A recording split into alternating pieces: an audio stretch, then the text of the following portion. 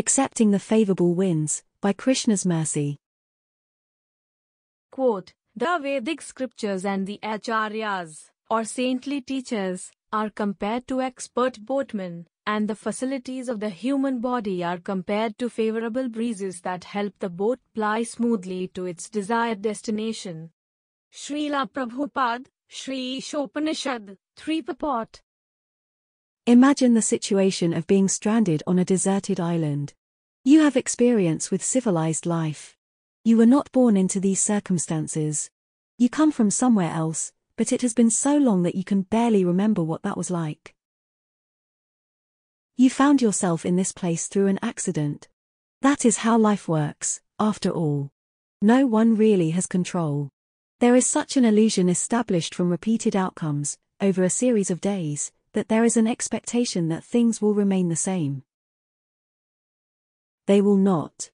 There will be change. It might come gradually or all at once. It might be welcomed or it might be dreaded. It might be painful at first and pleasant in the end. Or it might be wonderful in the beginning and regrettable after some time. Adding to the torture are the otherwise auspicious circumstances. You have a boat readily available. It is likely constructed well enough to withstand a lengthy journey. There are no motors. No electronic devices.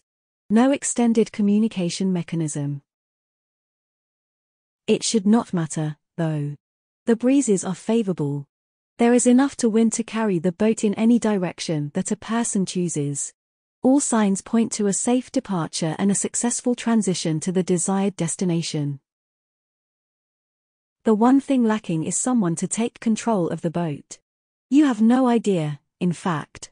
You are quite certain that if you started the journey, you would end up lost at sea. That is too much of a risk to take, at the moment.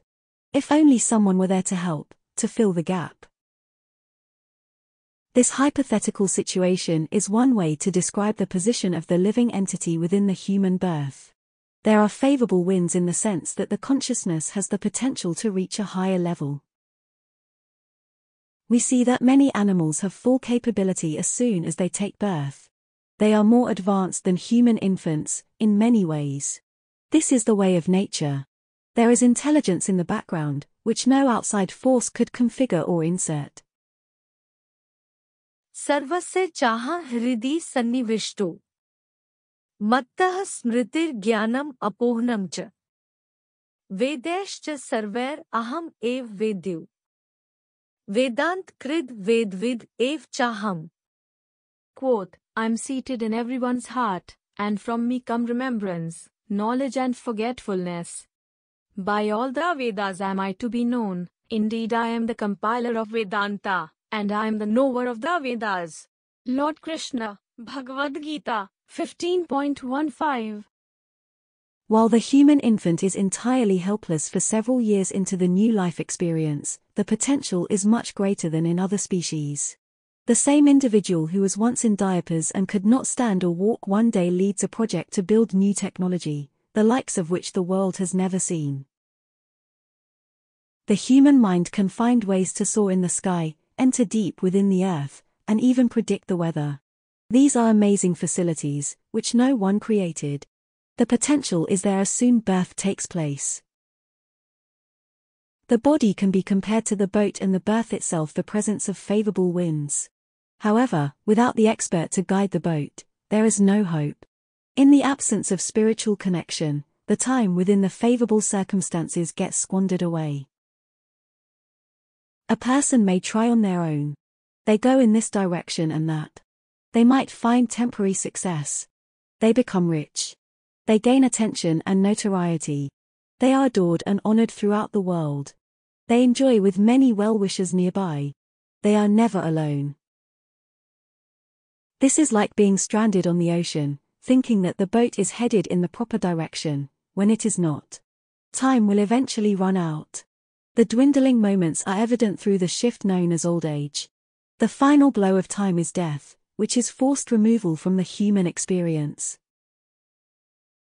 The association with the spiritual master and the tradition they follow, the Vedas, is like accepting the favorable winds for reaching the proper destination. Since it is like returning to a familiar place, His Divine Grace A.C. Bhaktivedanta Swami Prabhupada refers to the journey as going back home, back to Godhead. In closing,